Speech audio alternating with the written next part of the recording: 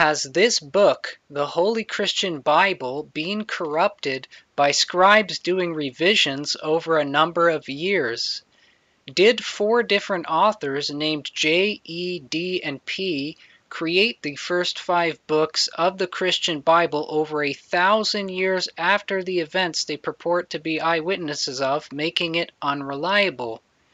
Is there evidence of a gospel predating the Christian gospel in which Jesus is expressly merely a mortal human prophet and not the Son of God?